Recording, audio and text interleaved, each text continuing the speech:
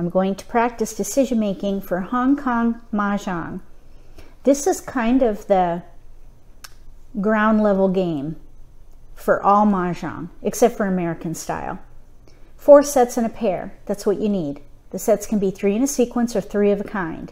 Since there are 4 of every tile, you can have 4 of a kind. Respectively, those are called Chow, Pung, and Kong. If you want to know more about this version, there's a link below the video to a lesson playlist. There's also a link to this player reference card. It's got setup on the back, and it's got the scoring in the middle, including a legend so that you can learn the crack suit, because the bams and dots are pretty easy.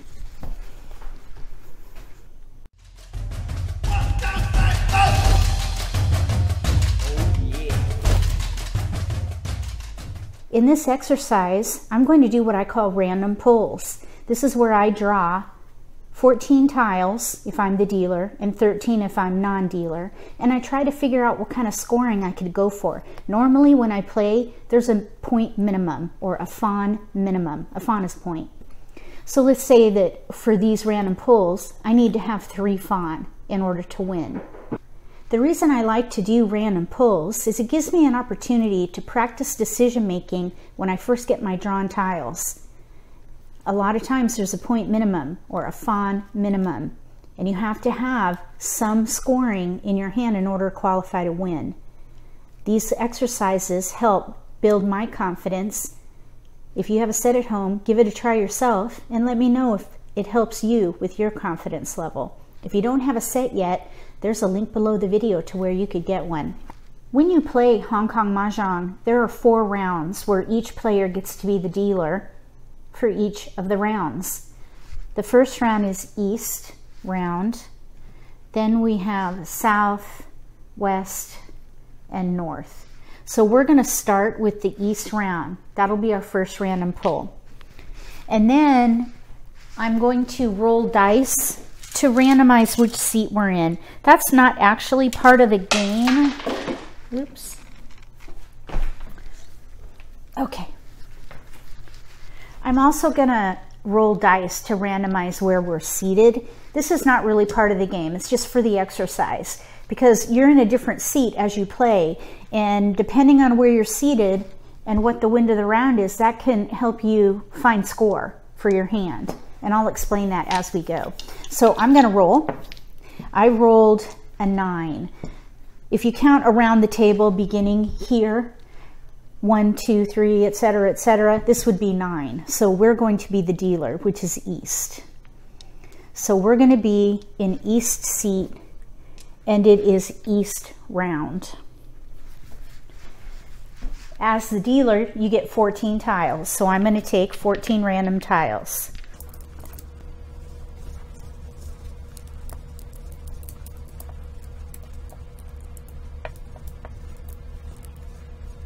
Look at all those cracks.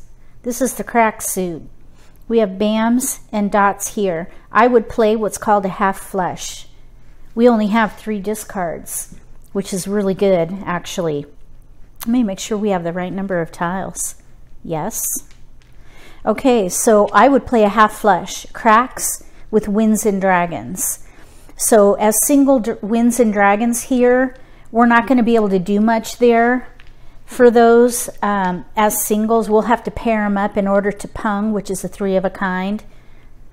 So like this, that's a 3 of a kind. That's called a pung. So we would need to pair these up so that we could be ready to pung. If someone were to discard, for example, a south, we could say pung if we had 2 of them. As a single, it's going to do us no good. So we would need to pair those up. This is isolated. This is a pair, so we could potentially pung that. This is already a pung, and this is a pair, which could be a pung. So I would play half flush and then probably all pung. If I get a 7 or a 9, I could maybe even do a chow, which again is a 3 in a sequence. But these I would toss. That's what I would do here, half flush. That is a 3 fawn hand.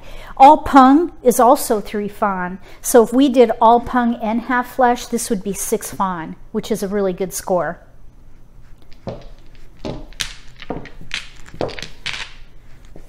So now we're going to do south round. And this time I rolled a 7. 7 would be west. So I'm going to put a 3 on the dice. So we're in west seat and it's south round. We're non-dealer, so this time we're only going to get 13 tiles.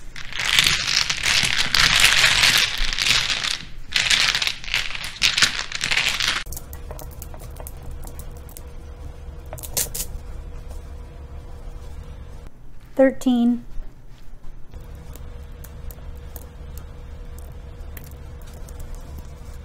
We're in west seat.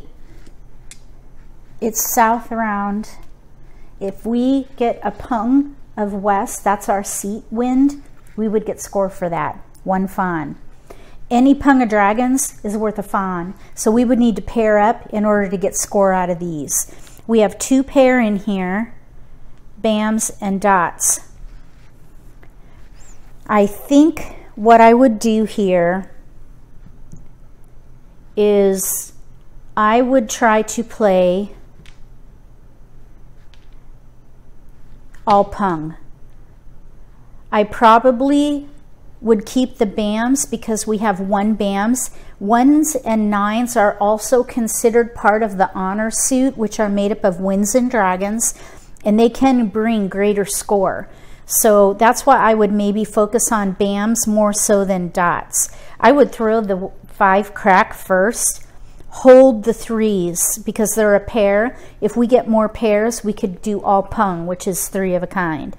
Then depending on what happened, whether we paired up or whether we drew in bams, I would sacrifice the dots, including the pair.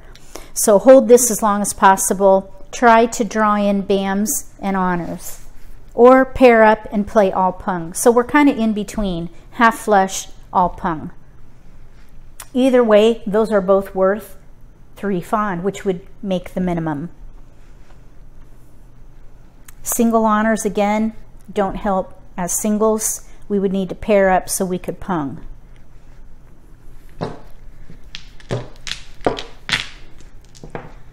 I rolled a 6. 6 is south. So this time we are in south seat, and now it is west round.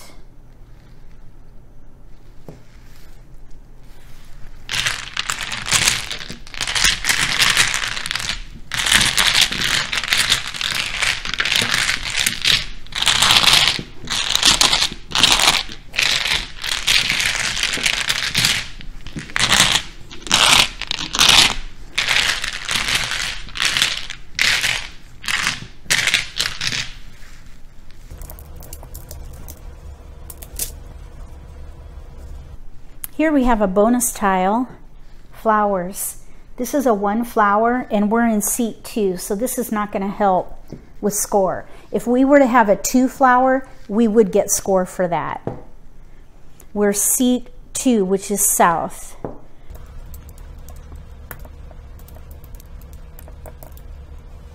For this set of tiles, I would try for half flush, but I would also hold these 9s because again, we have lots of honors and we do have 3 terminals. So I would hold these, discard these first. Try for a half flush with dots and honors. Maybe play all honors and terminals depending on how the drawing goes. These would go last if I drew in dots. I think half flush is a nice scoring hand, and I think it's pretty easy to get, especially if you can pair these up or draw in your suit. So you'd have to wait and see during pick and discard phase of the game as to which way to go. If I drew in honors and 9s, 1s and 9s, let's say, I would switch to all honors. If I drew in dots, I'd play half flush. You might think, well, why not play with chows?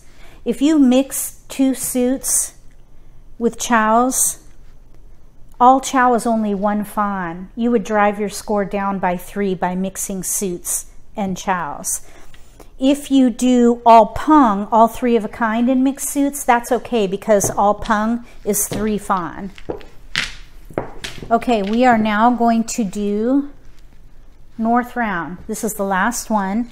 This time we're going to be in seat 4, so that was easy.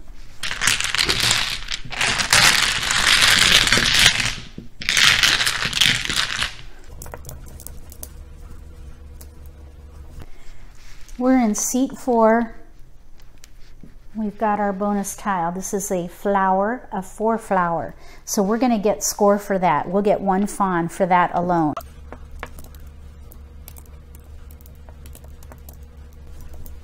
For this set of tiles, I would try for the same thing as before.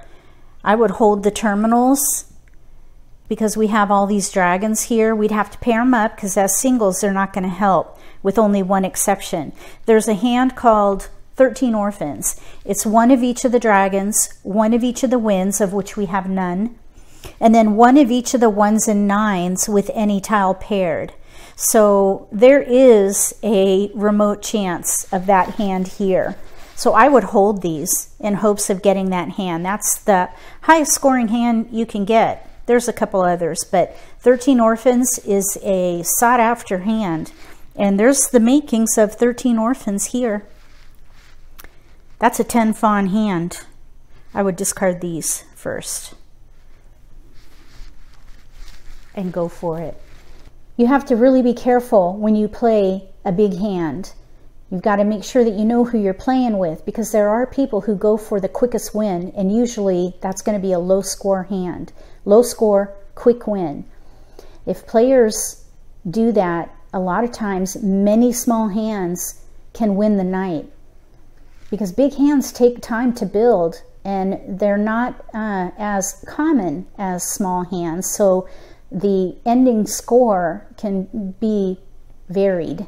So be very careful and know who you're playing with, and also know the point minimum. And if your hand is set up, go for it. If you don't go for it, you'll never win those big, rare hands. Glory! If you like this video, give me a thumbs up. If you haven't subscribed to my channel, consider subscribing. Click the bell if you do. That way you'll get notification for when I post new videos, and you won't miss an opportunity to learn a new strategy or pick up an insight to the game that could give you an advantage at the table. Between now and the next set of random pulls for Hong Kong Mahjong, may all your picks be keepers.